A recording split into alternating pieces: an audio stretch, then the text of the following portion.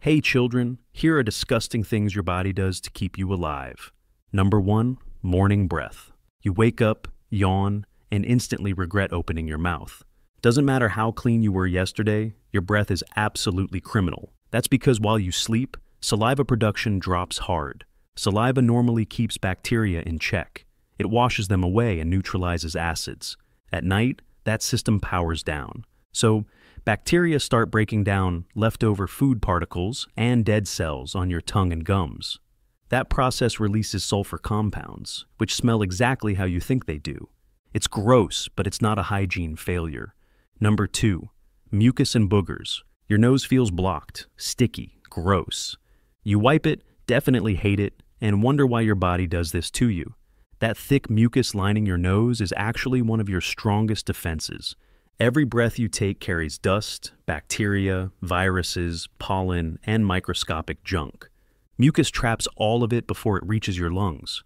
Boogers are just dried out mucus full of stuff that didn't make it inside you. Basically evidence that your nose did its job. Without mucus, every breath would be a gamble. Your lungs would get hit directly, and infections would skyrocket. So, yeah, it's disgusting.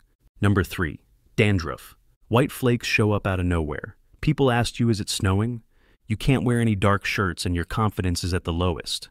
Dandruff happens when your scalp sheds skin cells too quickly, often triggered by yeast, stress, dryness, or inflammation.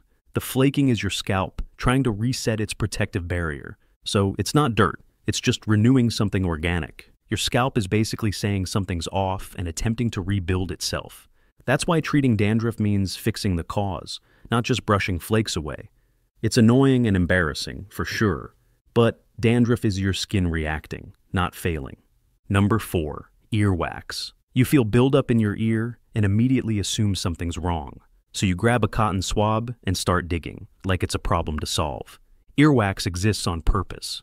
It also traps dust, bacteria, and even tiny insects before they reach your eardrum, just like nose. But it's slightly acidic, which helps kill microbes on contact. Your ears also have a built-in cleaning system. Jaw movement slowly pushes wax outward over time. You're not supposed to go digging inside. When you overclean, you remove protection and risk infections or damage. That's why doctors tell you to leave it alone. So earwax isn't dirt. Number 5, farts. You try to hold it in because it's embarrassing.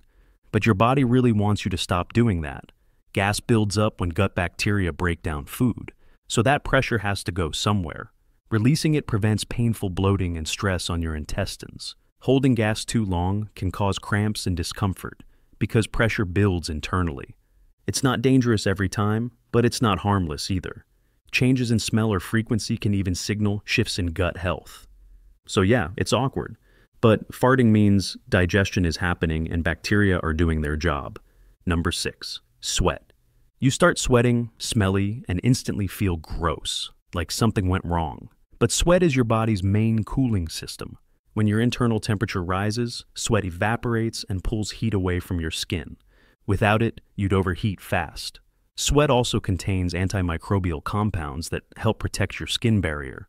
It's part of how your body responds to stress, effort, and danger. It's not detox. Toxins are handled by your liver and kidneys. Sweat is about survival, not cleansing.